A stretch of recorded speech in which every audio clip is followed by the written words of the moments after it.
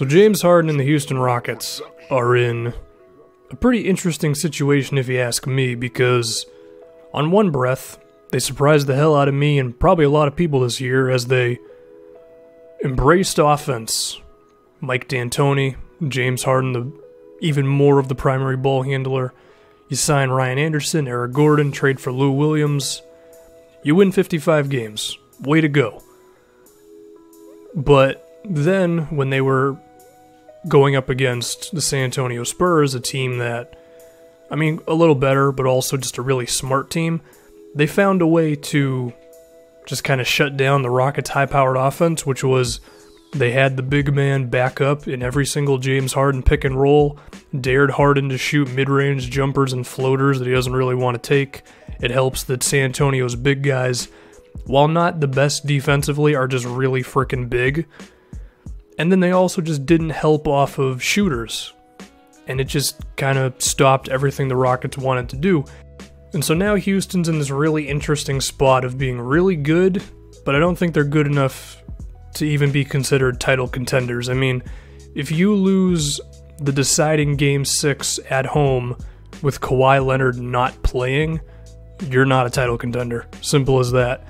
They're also effective on one side of the floor, mainly, which is offense, and they're also a one-dimensional team in terms of their system. It's James Harden pick and rolls, and I think that team is just too easy to plan for in the playoffs. You know, they might win a crap ton of games in the regular season, but I think they're going to need a shake-up or an addition here to really be considered title contenders, and the guy that I want to talk about is Paul Millsap. Now, Millsap, there's a risk with his free agency because, I mean, one, he's going to cost a lot, you know, probably more than $20 million a season. Two, he's 32 years old, so when is he going to start to decline?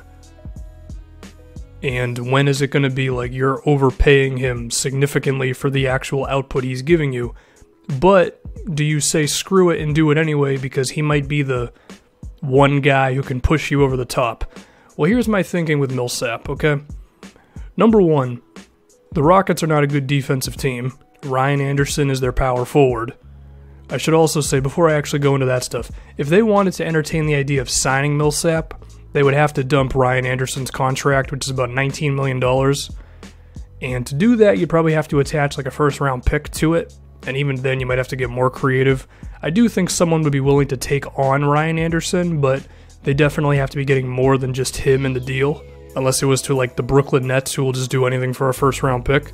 And I think the reason you would do that is because, one, Millsap, defensively, he's in a different world than Ryan Anderson. I mean, that's almost as big of a defensive jump at one position that you can possibly make. Because if you go down the best defensive power forwards, the only two off the top of my head who I can confidently say are better defensively than Millsap are Draymond Green and Anthony Davis. He might be number 3, Millsap, defensively at the power forward position. But then offensively, he would give Houston so much more versatility, because I think that was their biggest problem against San Antonio. It wasn't that the Spurs figured out how to defend them, it was that Houston didn't have a plan B. They just stuck with what they do, and what they did didn't work, so now they're like, well, screw it, we don't know what to do. Millsap gives you way more playmaking than Ryan Anderson ever did, and as a result of this, if you had James Harden getting screens from Millsap and the defense decided to switch, in the past, your offense would now be, okay, give it to Harden, or he'll already have the ball, and he'll go one-on-one with the big man. If you have Millsap, you can still do that, but you could also just give it to Millsap and he can post up on the guy that just switched onto him, because he's a really good post-up player, especially against mismatches, but he's also a strong ball handler. So even if he's at the perimeter with a smaller guy on him, he'll just back him down and start dribbling Charles Barkley style from the three-point line, and he can back him down and do things. And this is the sort of thing that they were really missing against the San Antonio Spurs. Now, I know there could be some concern about Millsap's three-point shooting. Past 2 seasons, he has not been good from 3. The 2 years prior, he shot like 36% from outside, which would be fine on this Houston team. Here's what I say to that. Number one, the open looks that Millsap could get would be way more than he's ever getting in Atlanta, just with James Harden and everything they have going on with this team. So you could see his three-point percentage rise.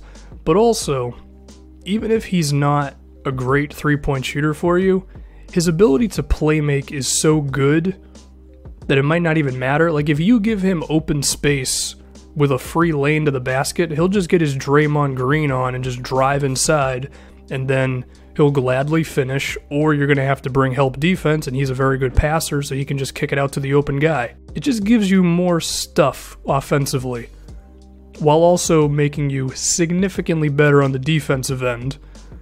And I think that sort of a thing would give you an actual chance against the San Antonio Spurs, for example. And then if you just look at defense, if I can jump back to that, I mean, you have Harden at the 2, which, I mean, he is what he is defensively. But then you got Beverly, who's good, Clint Capella, who's cool, and then Trevor Ariza, who's fine also defensively. And then you would have Millsap.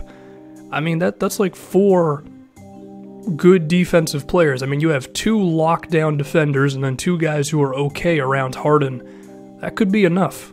Now, I have done some searching for this topic, and one thing I've seen is people saying, well, Millsap wouldn't be the best fit. And, I mean, I already talked about the three-point shooting and all that. You know, how him being open could result in him making more and all that stuff. But another thing I want to ask is, should Houston not change their game plan? Like, I think they kind of capped out last season with what they were going for, which was shooters around James Harden just going all offense. I mean, what, they won 55 games and they lost in round 2 to the Spurs. Like, how much better do you expect that team to be?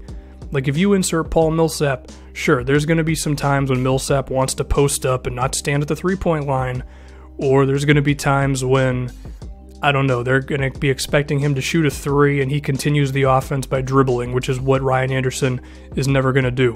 I get that it might not be the most seamless fit in the world, but I also think the potential for that team is way higher than what Houston has right now, because I don't see how the hell they get better from this previous season if you keep the same roster. Millsap makes you significantly better on defense, and he just gives you way more stuff to do on offense. He also helps out James Harden some as well, because it's another guy that you have to pay attention to with his playmaking and all that.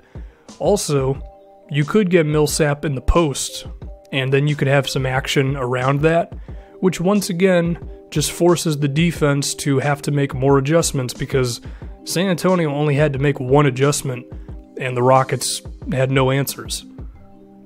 But of course, age is a real thing with Millsap. I mean, 32 years old, he might decline the moment he shows up. He might give you 1 fantastic season. He might give you 2 fantastic seasons, I don't know. James Harden's, what, 27 years old at this point?